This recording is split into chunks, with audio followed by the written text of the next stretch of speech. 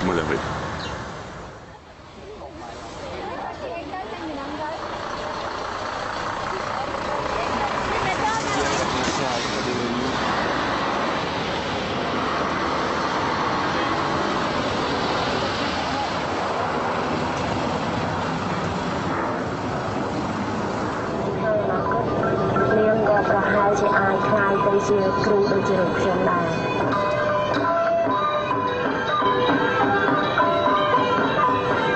Two months later in December, the Royal Ballet, now a little tired, are going to Lyon to give the last two performances of this tour.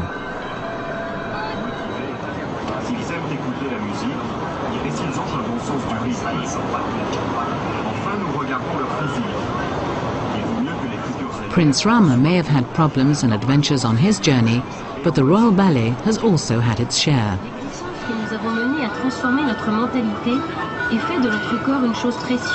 The Apsara dancers have seen snow for the first time in their lives.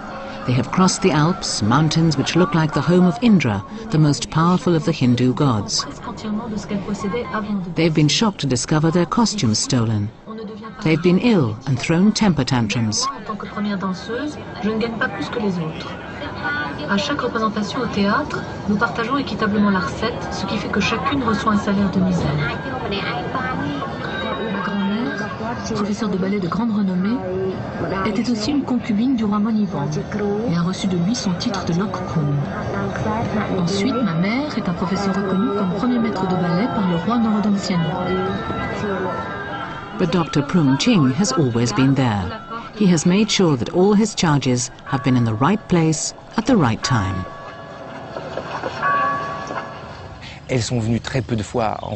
They have been to France only a very few times. It's only the 6th time in a century that they've left their country.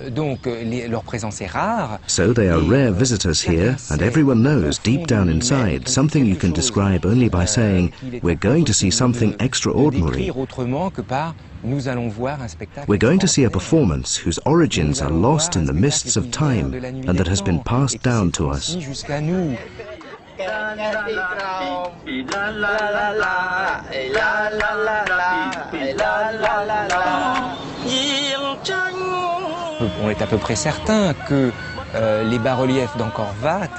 It's almost certain that the bas-reliefs of Angkor Wat, the poses, the headdresses, the costumes of the stone Apsaras are alive today. When we see flesh and blood Apsaras on the stage, it's as though the ancient scenes on the stained glass windows of our own cathedrals had come to life before our eyes.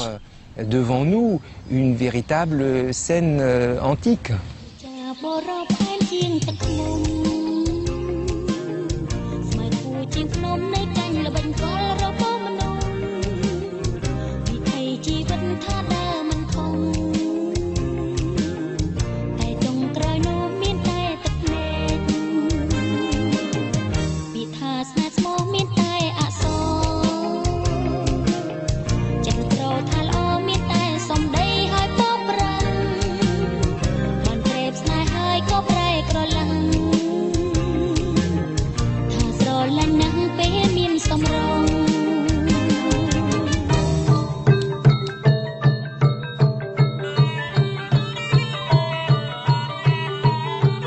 The great battle between the monkey army of Prince Rama and that of the ogre Reap can at last begin.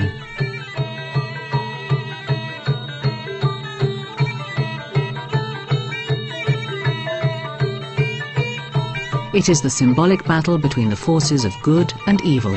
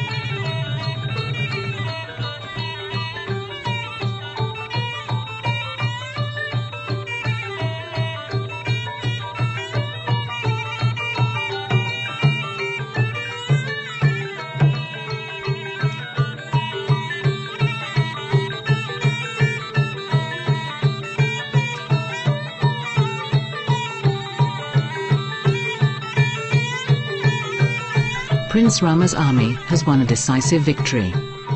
The prince can now rescue his wife, the beautiful captive Sita.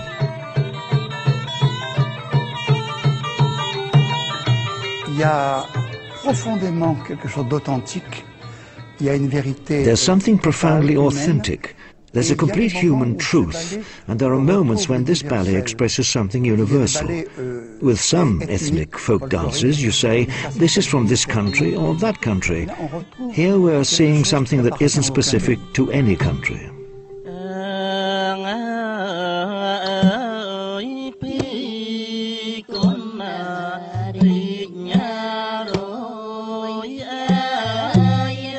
C'est une forme, effectivement, une technique. It's a dance form, a dance technique that takes things to the extreme. We have an impression of stillness. It's almost like watching a film, frame by frame. Du cinéma image par image, pratiquement. Chaque position doit être Each position is suggested, shown, held and linked to the next for a moment, long enough to admire and then to miss it. Et qu'on la regrette.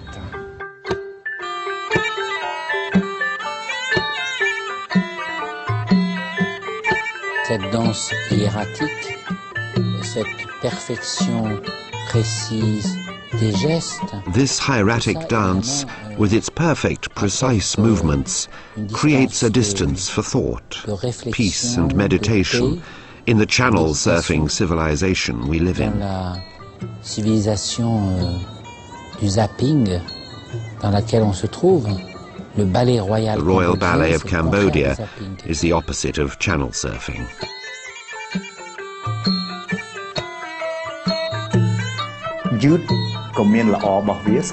A performance in which everything happens quickly may have its qualities, but a performance in which everything happens slowly can teach us things about life.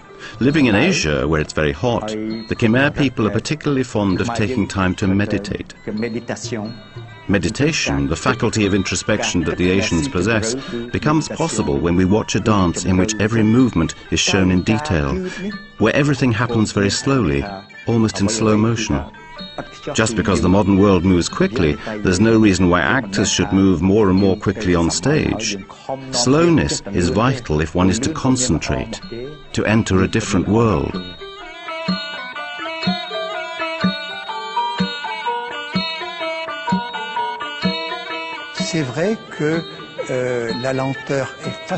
It's true that slowness can